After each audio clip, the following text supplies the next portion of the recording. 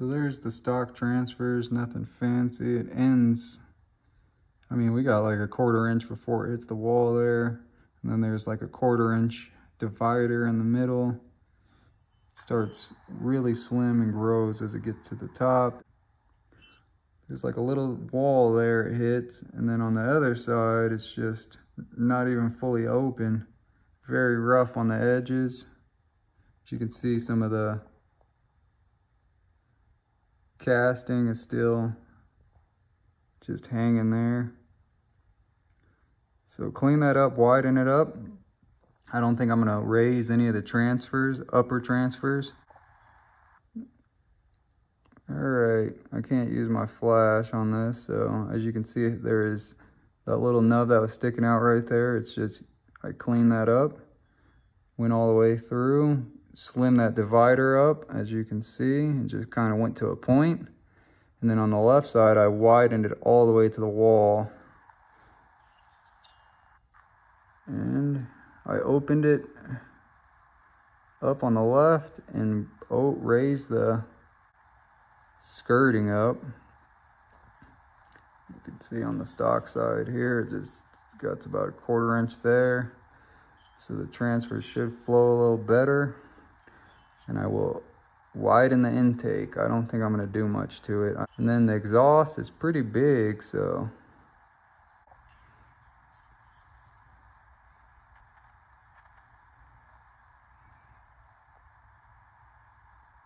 I just I didn't get too crazy. I wanted to take another 1/8 off each side to slim up the divider there, and didn't get around to that.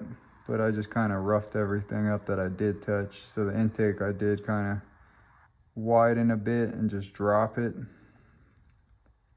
Just a hair. And then I just kind of roughed that up all the way around. Because you couldn't get too crazy there. As you can see, you'll eat through the wall pretty quick. It's just the way these are casted. So, and then I just widened the transfers, and I did not raise them, but once again, I just kind of roughed everything up. Same thing on the other side, and I raised it to just even with the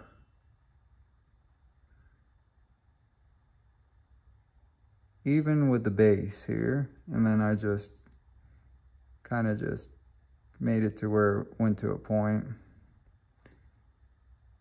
And yeah, not too bad. I did kind of have a nick here, but I think that'll be all right. But I should probably cut the base for that, but I don't have anything to cut it with. And no one around here wants to cut it, and I don't really care. So if it doesn't work out, I'll just, instead of getting it cut for I don't know how much money, I'd rather just buy a whole new saw. So I mean, they're only like $100 online, so yep, get her done.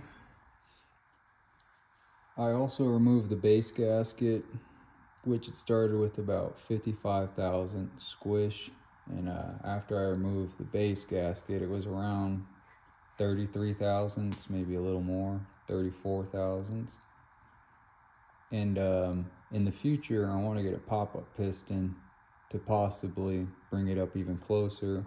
Might have to do some chamber work, but this is all pretty much down and dirty, so I'll probably avoid that.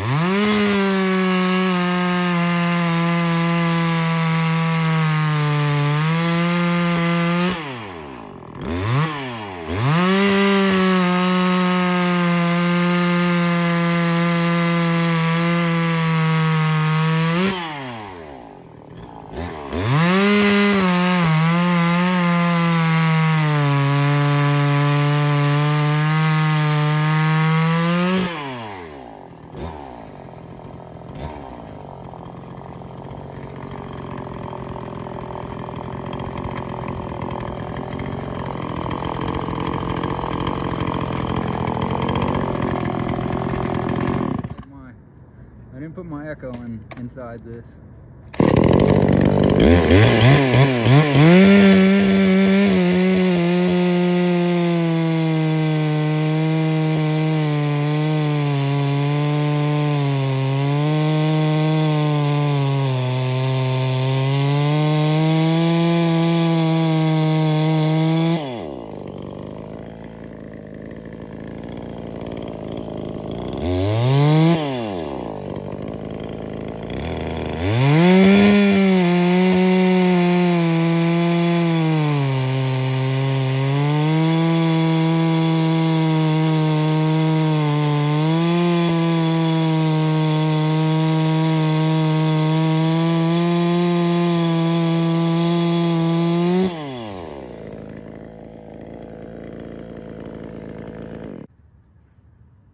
Some weird noise going on. It's definitely something to do with the chain brake, so I cleaned it all out and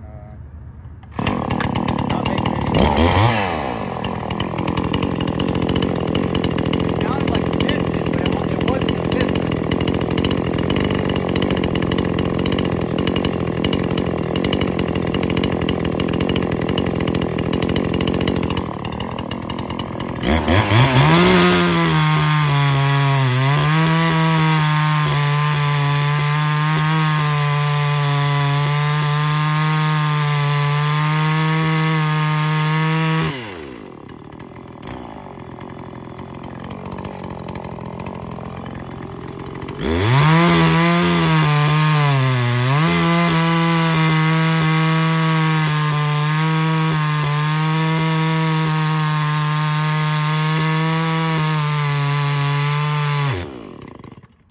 That thing caught good right there, boy. Caught so good it stalled the chainsaw.